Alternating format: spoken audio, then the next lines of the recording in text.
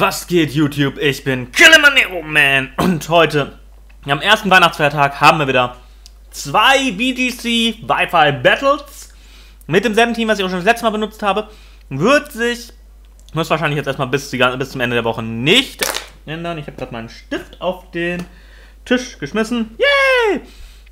Ja, denn es ist erst bei Weihnachten, da komme ich nicht so wirklich zu irgendwas, wobei ich letztes Mal weiß sowieso, während ich frei habe, irgendwie zu weitaus weniger komme, was Videos angeht, als wenn ich nicht frei habe. Aber naja. Wir starten mal den Kampf und ich habe mich auf ein genau 1500er Rating hochgekämpft. Und hoffen wir mal, dass wir ein paar nette Gegner finden. Oder auch nicht. Nickdla aus Italien, Umbrien. Ich habe keine Ahnung, wo Umbrien in Italien ist. Er bringt ein Mammutel, ein Azumarill, ein Glurak, ein Knackrack, ein Flunkiefer und ein Raichu. Sehr interessantes Team. Okay. Wenn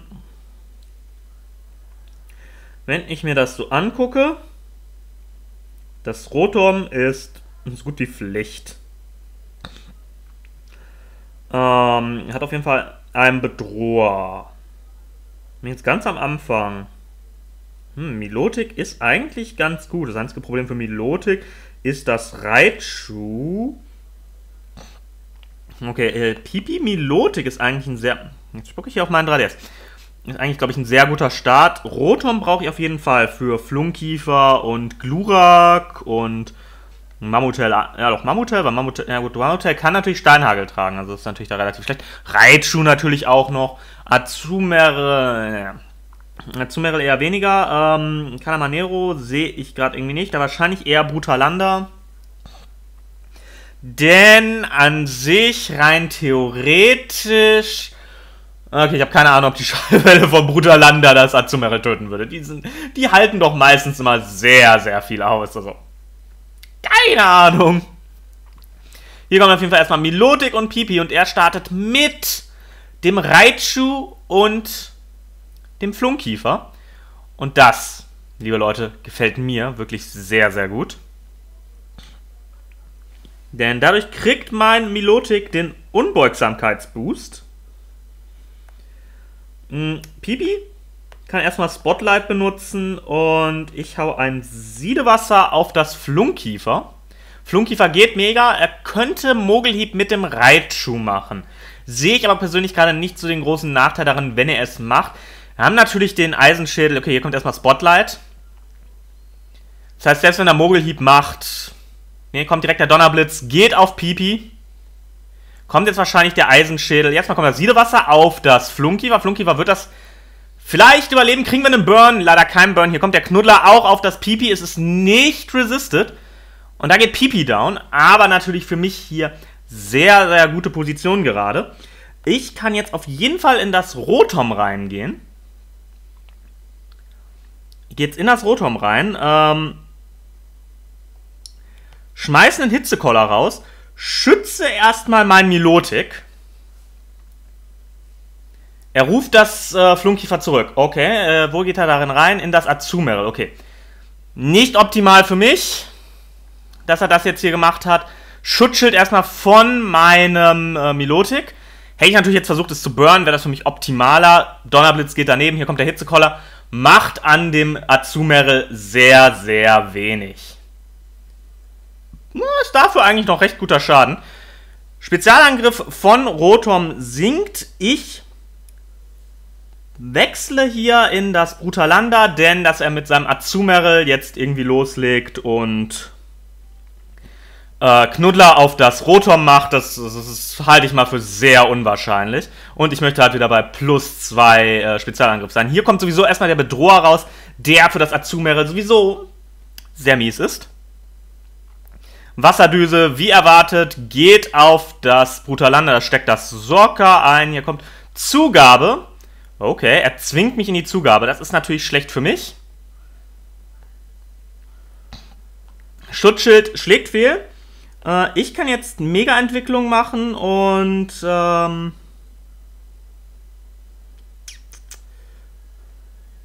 werden wir eigentlich mal herausfinden, Das Problem ist, dass er die Wasserdüse hat. Das ist natürlich für Rotom sehr schlecht. Das Schutzschild, weil es fehlgeschlagen ist, müsste es diese Runde funktionieren. Genau, deswegen mache ich eine Mega-Entwicklung. Schallwelle, Schutzschild mit Milotic, weil ich bin sowieso darin gefangen. Und ich möchte Milotic jetzt nicht unbedingt raushauen. Raichu werde ich damit auf jeden Fall nicht töten. Aber vielleicht unter Umständen das Azumarill? Wer weiß, wer weiß, wer weiß. Donnerblitz geht auf das Brutalanda, ist nur neutral. Brutalanda steckt das recht gut ein. Hier kommt die Schallwelle. Ja, fast. Und da ist die Zitrobeere aktiviert. Wenn er jetzt irgendwie richtig greedy geworden wäre und Bauchtrommel benutzt. Nein, hier kommt der Knuddler. Brutalanda ist tot. Aber dafür weiß ich jetzt, Schallwelle tötet nicht Azumarill. Ich merke gerade so, Special Brutalanda ist relativ eigentlich mies. Leider bin ich jetzt weiter in den Dingens. Leider bin ich weiter in Schutzschild gehabt, deswegen muss ich weiter Schutzschild benutzen. Das ist jetzt echt mies. Ich hätte nicht gedacht, dass mein Brutalanda jetzt unter Umständen down geht. Der Wasserdüse wird es Rotom nicht töten. Kommt der Donnerblitz auf das Milotic. Gucken wir mal, wie viel das macht. Das macht sehr viel. Ja, da habe ich... Oh, ein Volltreffer, natürlich. Macht, glaube ich, im Endeffekt relativ wenig Unterschied, dass ich halt nicht losgegangen bin und das Raichu früher erledigt habe. Das könnte ein großes Problem ist ein großes Problem für mich hier. Milotic kriegt ein bisschen Leben zurück. Ist die Frage, ob das jetzt hier noch was wird. Zugabe von Milotic ist beendet. Das ist super für mich. Das ist wirklich super für mich. Er hat jetzt hier er hat seinen Flunkiefer. Und ich kann jetzt losgehen, den Donnerblitz benutzen. Und da ich persönlich gerade einen Tiefschlag voraussehe, benutze ich erstmal Genesung mit meinem Milotic. Wasserdüse geht natürlich auf Rotom. Gut, aber wir sehen doch keinen Tiefschlag, was mich jetzt ein bisschen stört. Hier kommt, doch, hier der Tiefschlag, stimmt. Ist ein bisschen schnell, hier kommt erstmal die Genesung von Milotic. Milotic heilt sich wieder ein bisschen hoch und das finde ich super. Jetzt der Donnerblitz, ich bin bei -2, wird das ausreichen, um Azumarill zu töten? Ja. Gut, Azumarill ist down. Genau das, was ich will. Milotic hat wieder volles Leben und ihr müsst daran denken, es ist bei +2 Spezialangriff. Immer noch wegen dem Bedroher am Anfang von dem Flunkiefer. Er kommt jetzt noch mit dem Knackrack rein. Ich schütze erstmal meinen Rotom und sehe wirklich das Knackrack als größere Gefahr, weswegen da jetzt ein Eisstrahl ihm entgegenkommt.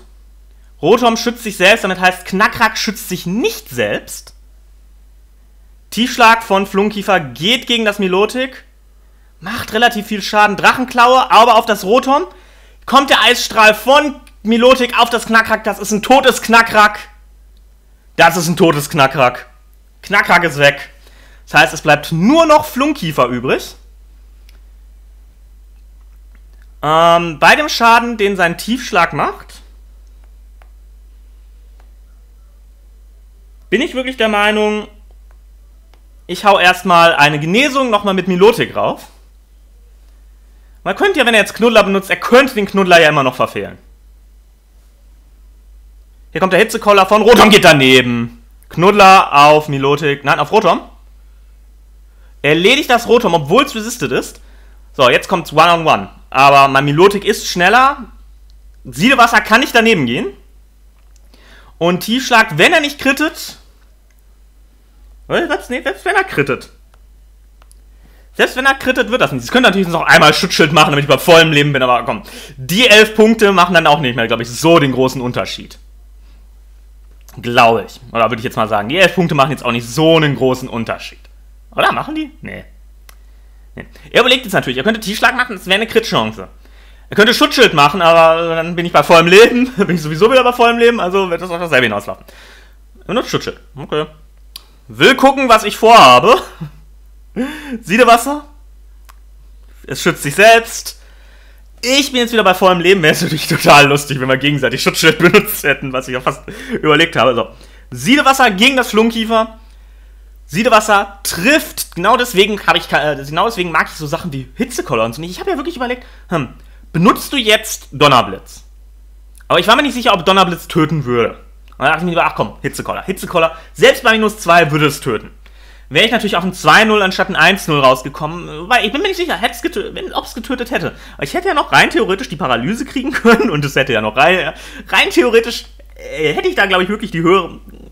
Im Nachhinein, es hat jetzt natürlich für den Outcome des Battles keinen Unterschied gemacht, also für das Endergebnis. Aber, man muss sich halt wirklich überlegen, wenn man jetzt so 2-0 gewinnen würde, die Wahrscheinlichkeit, dass ich 2-0 gewinne, wäre höher gewesen, hätte ich Donnerblitz benutzt.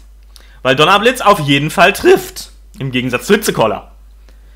Und ich bin zwar bei -2, okay, wir kämpfen gegen Sapphire aus Japan, okay, also gegen Saphir. Mit einem Fiaro und dem mächtigen... Oh, zum ersten Mal Kangama. Genau dafür habe ich Lucario dabei. Und dem mächtigen Felinara, was ich noch sagen wollte. Rotom-Waschmaschine, ein Togekiss und ein Metagross. Ich sehe keine Bedroher. Und wenn ich mir insgesamt so alles angucke... Rotom Lucario sieht für mich sehr ein guter Lead aus, denn da kann ich schon richtig viel Druck auf ihn ausüben. Milotic in der Hinterhand, weil Milotic wird mit recht viel von ihm fertig. Calamanero, so sehr ich dich gerne sehen würde, ist Brutalanda, glaube ich, die bessere... Nein, ja, das Problem ist... Calamanero und Brutalanda teilen sich beide die Feenschwäche. Und wir haben hier 2 Feen draußen. Der einzige Vorteil von Brutalanda ist schneller. Brutalanda hat Aerialate, Schallwelle. Brutalanda hat Flammenwurf.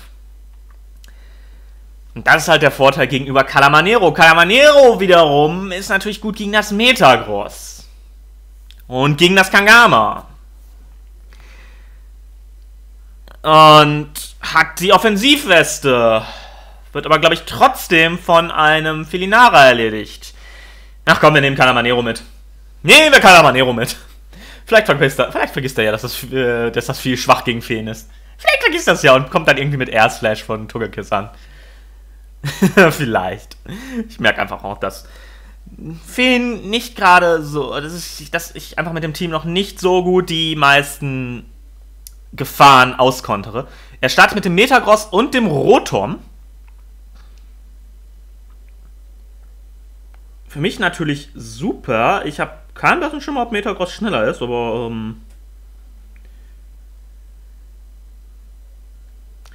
ich schütze erstmal meinen Dingens. Ich habe keine Ahnung, ob Metagross schneller ist, aber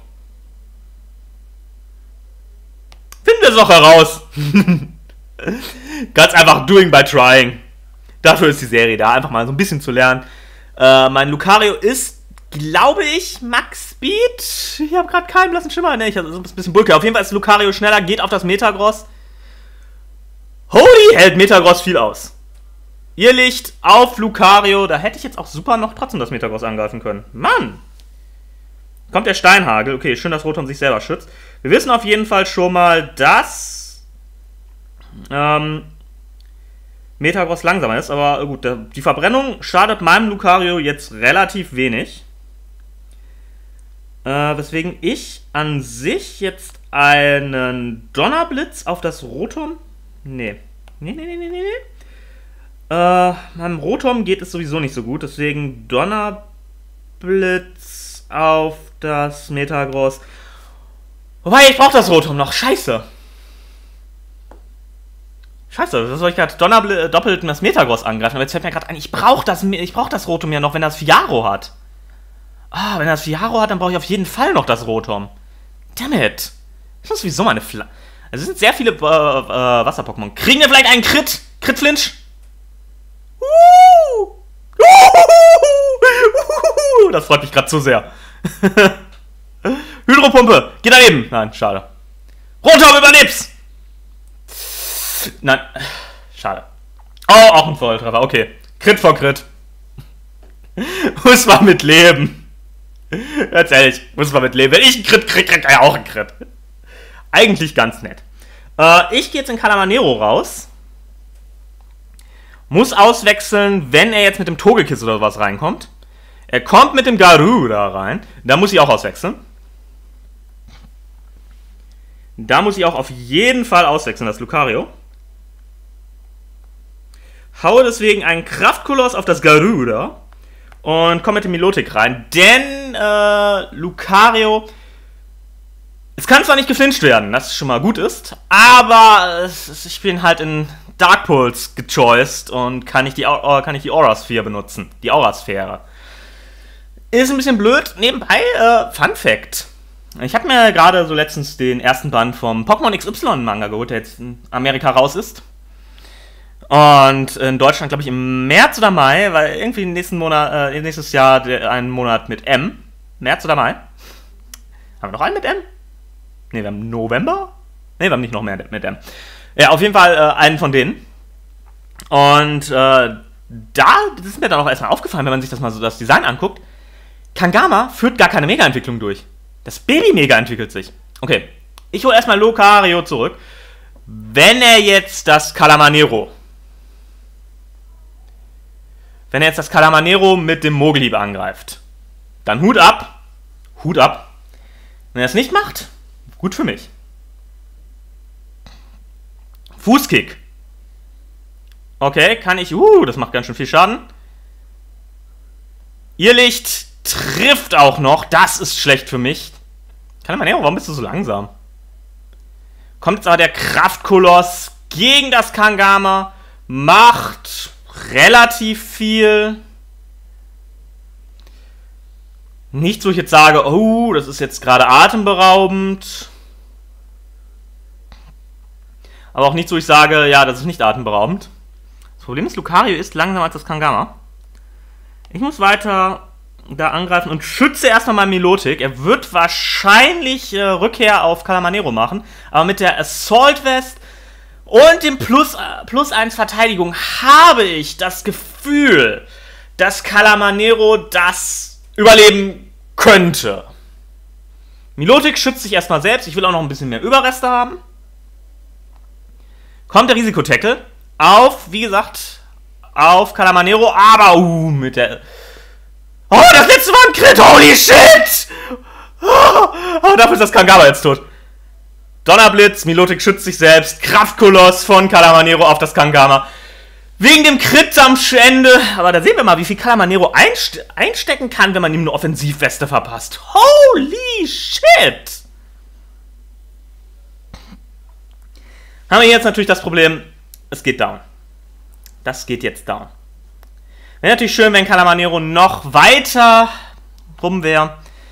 Aber leider haben wir das Glück nicht. Leider haben wir das Glück nicht. Wenn er jetzt noch irgendeine Fee dabei hat, wird es schwierig. Weil er hat noch das Felinara dabei. Das bringt mich vor einem Problem. Ich muss die Lichtkanone benutzen. Ich muss die Lichtkanone, nein, nicht Genesung, und Siedewasser auf das Felinara. Ich muss erst das Felinara ausnocken. Das Problem ist, Rotom wird die Lichtkanone natürlich immer super einstecken, aber ich will jetzt auch keine Schallwelle von dem Felinara. Okay, Donnerblitz auf Lucario. Lucario steckt das semi-gut ein, aber ich glaube, durch den Burn wird es noch, glaube ich, mit 1-2 KP überleben. Oh mein Gott, das Felinara überlebt! Nein! Okay, das war's. So knapp! Das ist, glaube ich, 1 KP oder so. Alter, das war bestimmt ein Low-Roll. Das war's. So knapp. So knapp. Ganz ehrlich, wäre der Crit vorher nicht gewesen von dem kleinen Kangama. Und das, na, jetzt kommt der Donnerblitz auf Milotic. Das dürfte es gewesen sein. Ja. Wurde leider nichts. Ich hoffe auf jeden Fall, euch hat das heutige Video gefallen. Wenn es euch gefallen hat, habt ihr es nicht getan. Drückt auf Gefällt mir. Schaltet das nächste Mal ja auch wieder ein. Und ja, frohe Weihnachten noch, falls ihr Weihnachten feiert. Frohes Hanukkah, wenn ihr noch anderes. Ist ja der erste Weihnachtsfeiertag. Habe ich letztes Mal vergessen, so an Heiligabend das zu sagen, aber naja. Und wenn ihr sonst noch was anderes, ich weiß gar nicht, was man alles so zu der Zeit feiert. Gibt ja zigtausend Religionen, die irgendwas anderes feiern. Irgendwie Kwanzaa und sonst was. Nicht, dass das klingt jetzt gerade so abwertend von mir. Aber auf jeden Fall schöne Feiertage an euch alle. Bis dann!